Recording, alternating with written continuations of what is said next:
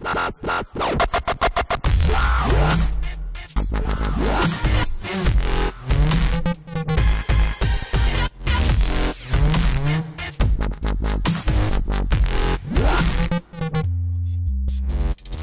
everybody, this is Christian Buckley with another MVP Buzz Chat, and I'm talking today with Abou. Hello. Hi. How are It's, you doing? I'm doing Christian? great. I really appreciate you taking the time out of your late evening. I know it's a slight Yeah. time difference here. It's in the middle of the night for Yes. you. For folks Yes. that don't know you, who are you, where are you, and what do you do? Oh, thank you so much. My name is Abou Conde from Ghana, but currently I'm based in France. I'm working here. I just came in France 1 year ago, and I was the first MVP in Ghana. So that was 2019. Congratulations. That's a big deal. Yeah, thank you so much. But now since then, we have more of the MVP coming up, and we are doing a lot of things online, in person in Ghana. So that's actually what that I'm doing. I mean, now focus on security, cyber security. Recently, I just got a job at Avanade. That's where I am Yep. now currently. Which I just saw today. There's a social post, something like 80 MVPs or something like that. I don't know what the number is, 70 or 80 MVPs at Avanade, which I'm pretty confident is the most of any company in the world. Yeah, that's true. That's very cool. And so in your again, what your MVP is in the Azure, but where specifically, it's such a broad category. So Yes. what are your areas of focus? Yeah, my focus is on the identity, network security. Just So that. those Okay. areas, yeah. I know So there's a in lot. general, yeah, There's a lot we that's meet. happening with the Infra, release and all that, and that's not my space at all. In fact, I had a conversation with somebody on my product team today, where I work for an ISV. And it's like, do you know anybody that's working on Entra? And I'm like, going to LinkedIn. I've got second degree connections with a couple dozen people in that space, but I'm like, I don't know anybody first connection. And so we're trying to make inroads into Microsoft now, just to learn more about it and to talk with the product team. Okay, I see. We are trying to learn every day. I started with on-prem Windows Server virtualization and joined Azure Wagon. Now we are doing network server environment in Azure and then security. That's what I do most of the time. Networking. So you're working with a lot of companies that are still on-prem or hybrid, or are you helping with those transitions? Or Yes, a lot of migration, like hybrid scenario.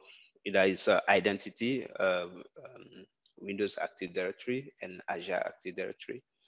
At the same time, networking, site-to-site VPN and express route configuration and security. Most of the time, that's what we do.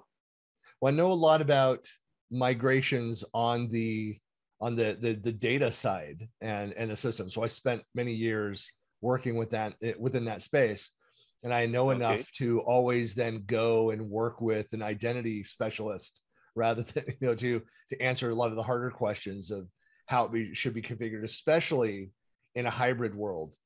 So I know that a lot of organizations that I've worked with over the years made so many investments into their on-premises systems. Yes.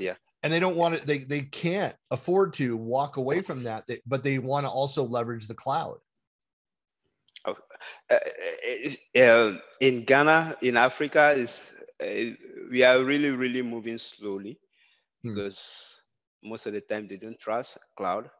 We don't have a lot of data centers in Africa. In Ghana, no data center like in South Africa. So they are always concerned about where are you going to keep my data. So yeah, that was a big data.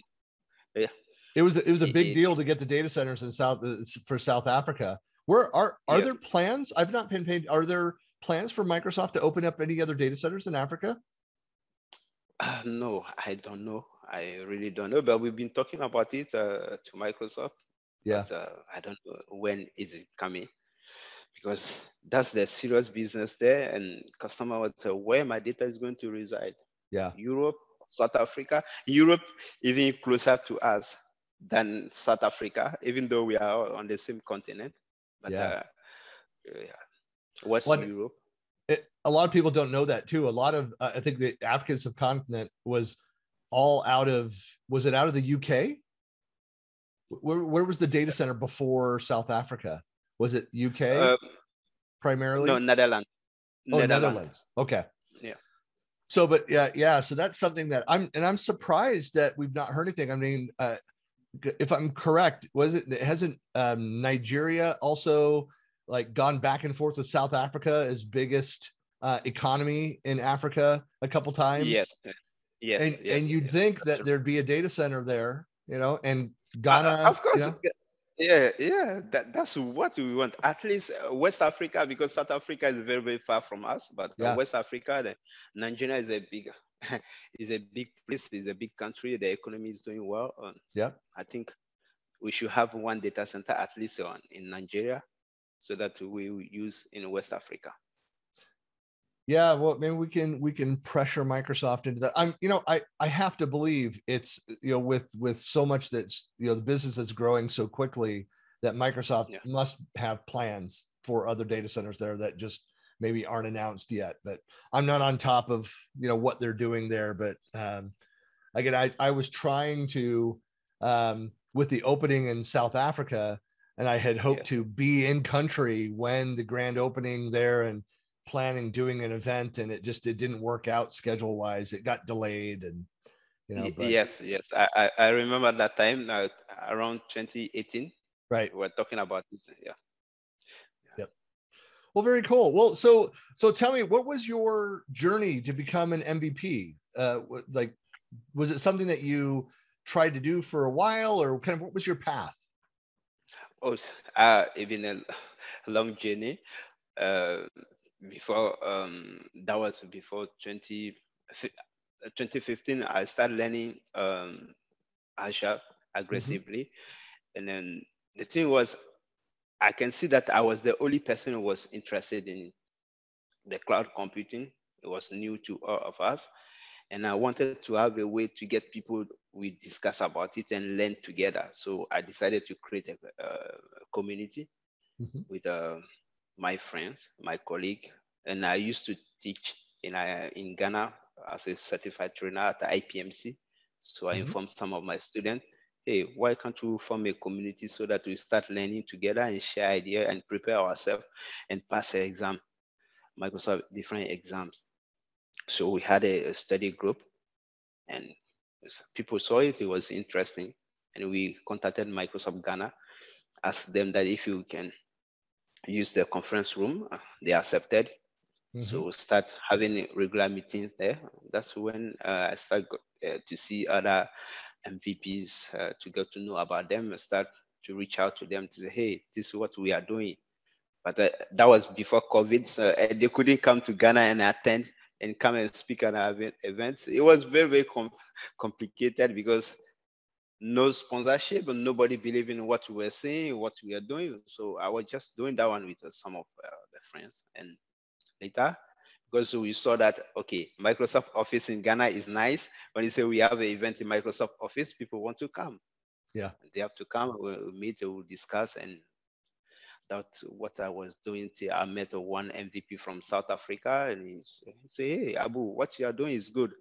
Yeah, I think you can become an MVP. How do I become MVP? So I had to go through with him some coaching about how I can become MVP. Yeah. So who was that MVP? Who was that? Lawrence Reddy. He was in Devon. Yeah. He came to Ghana some time ago. So we met, we had a discussion, and really that opened my eyes how to go about it, and start organizing the first boot camp, Azure boot camp, global boot camp. Yeah, so I got some other MVPs from India and France, and there's Patrick Guimonet. I don't know if you know him. I know Patrick well. In France. Yeah, so Patrick, even the one nominated me to become MVP. Well, and this is something I think is a great example of. So I've started user groups where I've looked around and said, "Hey, there's a user group that's doing this, but is a couple hours drive. They're not. Rarely people from my area were going over to this." And so I said, I want to start something up. This is when I was in Northern California. So for those that know, the East Bay, all the meetings were happening down in San Jose, which with the traffic was like a 2-hour drive away from, from where I was living. And I said, well, why can't we do something over here? And so went and talked with people, said, hey, let's start something up. And so we just started meeting together, and like it wasn't a Microsoft related user group, but Microsoft, a lot of the local community colleges and universities are happy to, if you're doing something that's free and open, and you're sometimes happy to host community activities. They make space for that and can host you. So there's finding facilities isn't typically the hardest part. It's getting the word out.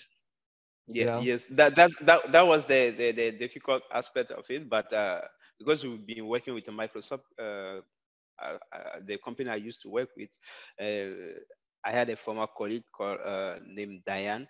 So she was my former colleague. She joined Microsoft, and I said, hey, now my colleague is working at Microsoft. I explained to her that, Diane, can we come here? And this, okay, no problem. Yeah. So since then, we started having the boot camp, and we really got supported from like everybody was supporting the idea. So people keep coming. It come to a time that we couldn't even host the event there because a lot of people was coming always. And Microsoft 365 team to really help me. You used to send us goodies, t-shirt, and so we share that one, and people see that they really want to come and join us. A lot of people was coming, and I was really surprised because the way it started and how people took it was really serious. Yeah, well, that's great. So and I know that. Are you leveraging the Microsoft community tenant for your user group stuff, or do you? Yes. Okay. Yes. We that's what the Microsoft Teams. When COVID came, so I think we were one of the first community, because I reached out to the community program manager. Mm-hmm. She's in France. I reached out to her. They say, can we have a free tenant? But that time there was no free tenant. Right. I don't know if that's what motivated them to build a free tenant for people and share. Yeah, I think that there were so many similar requests coming in right at the start. And I mean, it'd been discussed for a while inside Microsoft. I know because a lot of the people that own and drive that community tenant, and people don't know what we're talking about. There is a Microsoft Teams community tenant. It's like MSFT community is the name of the tenant. And it's set up for free for user groups and other events. So even if you're doing like an annual event, like like the Azure boot camp, if you want to host the Azure boot camp, you can go and create a site, have all the assets, collaborate and use that so that you have the same place to go back to. All the members that were there, they're already added in. So every year, they don't have to go rejoin another site. They're already in there. You can use that for user groups and other stuff. So it's fantastic. Yes. That's when that was 2020. So because there was no Microsoft closed the office and we were there dormant, and people was asking me, can't we do online events? I say, I don't have a platform where we can do online events, but luckily for us, we got Microsoft to accept that, to give us the that's great. That's something. Again, there are resources that are out there. There's an entirely, I don't know if you're aware of this too. They're even upgrading that entire community tenant and experience. So they're like over in the collaboration space, there were for years the SharePoint Saturday events all over the world. And of course, now that it's not just about SharePoint, it's about Teams, and it's about Azure and Power Platform and kind of all these different areas all in one. So they've kind of rebranded it as the Microsoft or M365 Community Days. And any regions, like, you can go and reach out to Microsoft and say, hey, I'd like to schedule an annual event, a community day event. And there's resources. Microsoft, there's some funding that's even available where needed, but just tremendous resources, as well as it allows you to then tap into, if you're going to do a hybrid event, so have some people in person as well as online. It actually will give you access to potentially sponsors and speakers and more Microsoft contacts for your region. So they're making it easier to do what you and I have both done painfully on our own without the resources. Yeah. Yeah, it's true. It's really, really true. That's true. And I can say like, because when I was in Ghana, the first challenge I was facing about the community was to get a speaker. It was very, very difficult for me to get some speakers because really the Microsoft specialists, there are not many in Ghana. Okay, so the first year we got all the people to speak. So we wanted the new people to speak. We have to recall the same people again to come and do it. But COVID online, so I got to reach out to everywhere, people from everywhere. So a lot of people are from everywhere in the world coming to speak online to our events, and I'm happy about that. And some people, even they were not MVPs, and they reach out to me. They want to speak to my events, and that was their first time. And today they are even MVPs. That's fantastic. Are you starting to do? Are they starting in? Well, talk about both France and Ghana. Are user groups and stuff? Are they starting to get back in person, or is it still too early? Yes. So people start to do in person now. Gradually, they are doing it in person. Well, that's good. I mean, last week I was in London for an event. It was my first time overseas since December of 2019. So, and I actually had in 2020, I had 3 or 4 international trips scheduled, and which obviously was all canceled, which was unfortunate, but it's good to see that they're happening again. Yes. So we can't wait. Everybody want to now do in-person events because it's been a while. We haven't seen each other, so we want to do in person. Well, I hope we'll go to summit next year, right? I hope so too. And it's as I was saying before we started recording, I often say this, it's the best perk about being an MVP is the annual MVP summit. Because no matter how much, I mean, it's great to have, we've done the last couple of years online and a lot of great content. It's very difficult to do the level of relationship building, to find, meet new people, have those sit down, eat meals together, talk, get in depth on things. There's last week at this event in London, I saw 2 people who I've interacted for the last couple of years online, have never met in person. Wow. And so it's, it's great to have the tools and have the meetings. I feel like I know them to some level, but it's different. It's better to meet people in person. I really noticed that when I went to South Africa, all the MVPs and the Microsoft staff I met in person, the relationship is different. I know them. They know. I felt that we spent like 2 days in South Africa, Johannesburg, for the Ignite tour. I really, we took some pictures together, and I really got to see a lot of people from South Africa all over the world. We had a friendship up till now, and then most of them too, I invited them that if they get time to come to Ghana one day for our summit in Ghana. Yep. Well, how meaningful those things are. Like there's the SharePoint conference 2009, which was down in Las Vegas.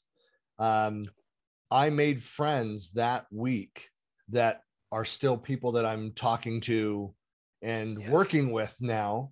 It's been 12 plus years. So it's having those face-to-face interactions is so powerful. Is the best. Is the best. Really is the best. Yeah. So we were not lucky.